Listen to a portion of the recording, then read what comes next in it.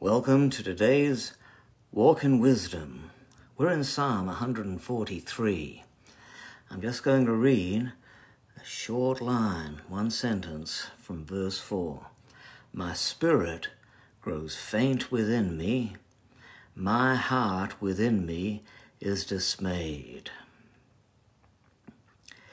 Why is David's heart so dismayed?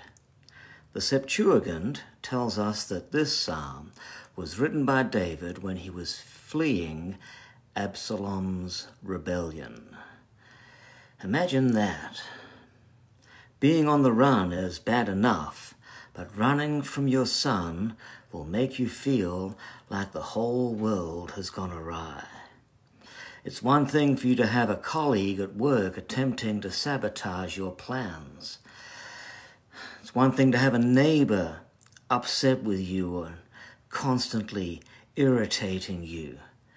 It's one thing to have a friend who betrays you. It's one thing to have somebody slandering you, somebody gossiping about you.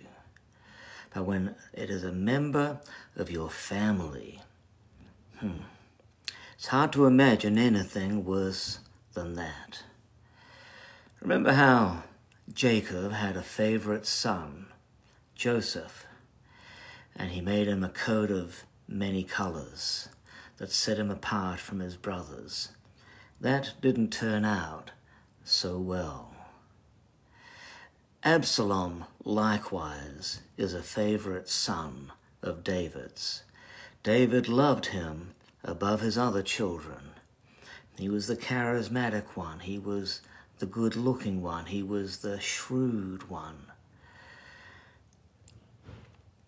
David favored him above his other brothers and sisters. What this means is being a great leader doesn't necessarily make you a great father. You want to be a great father, of course. We all want to be great fathers and great mothers. Nevertheless, sometimes when you're a great leader and you have everything going your way, it doesn't necessarily make you the smartest one on the team for being able to raise your children in the way that they should go. David never had a good model. His father failed him through neglect.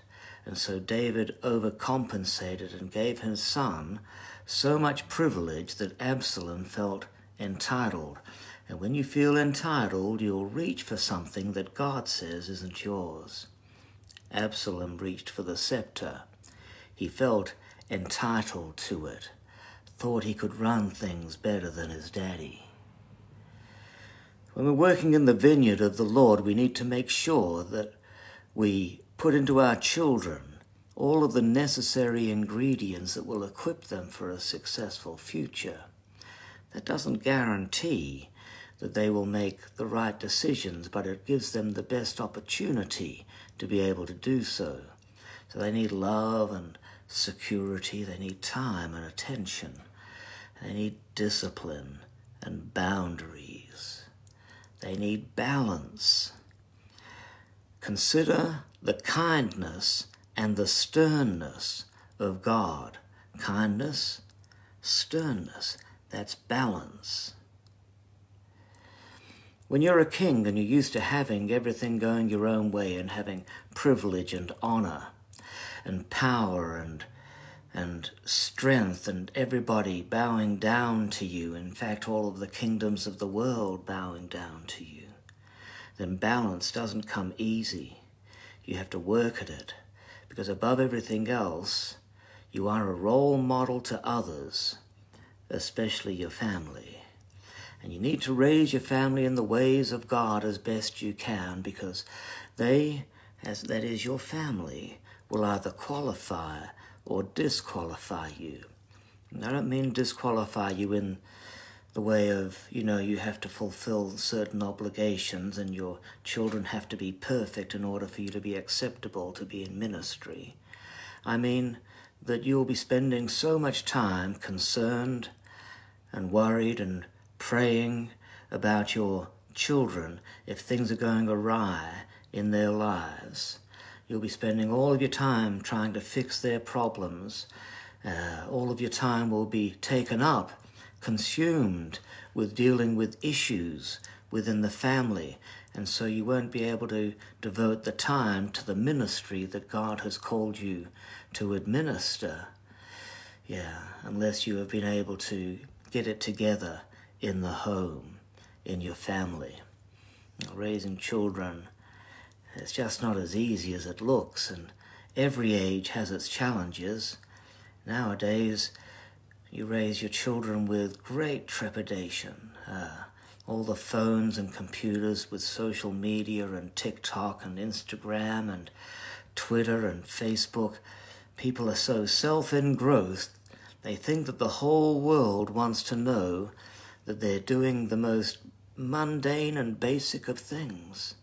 Like, they'll post something on Twitter, I did my hair today.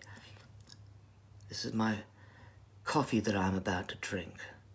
These are the baked beans that I have just cooked. Look how they're shaped. I did it perfectly.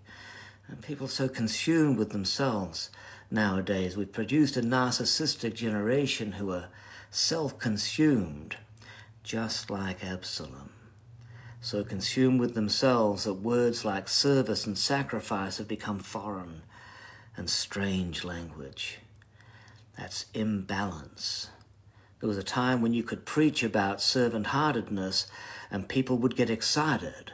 But nowadays, if you're not preaching about 5 ways to get a blessing and 10 ways to be successful, people will leave and go to a church down the road. Children used to help their parents out. Nowadays, you can't get them away from their phones. The truth of the matter is, if we want to exemplify Christ at all, we need to change our motives for why we do what we do. And we need to know that it's not about me, but it's about somebody other than me.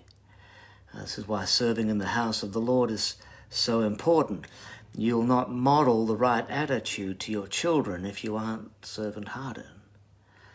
Of course, there's many who use their service for the Lord as an escape from their responsibility of being there for the family.